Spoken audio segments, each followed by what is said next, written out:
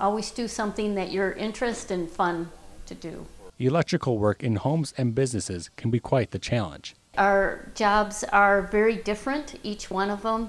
They have a new challenge, maintenance-wise, to the Quick Trip and needs a new piece of equipment put in, so we have to run a new circuit for them.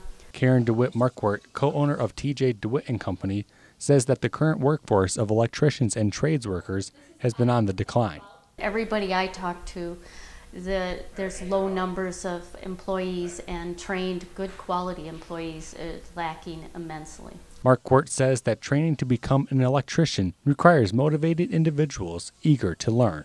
We belong to an association, and they help mentor along with us. So they have an apprenticeship program, and the electrical apprenticeship is 5 years, but they work through the whole thing. Part of the problem, according to national research, is that high schools have shifted focus to college prep in recent decades, leading to a drop in young people interested in the trades.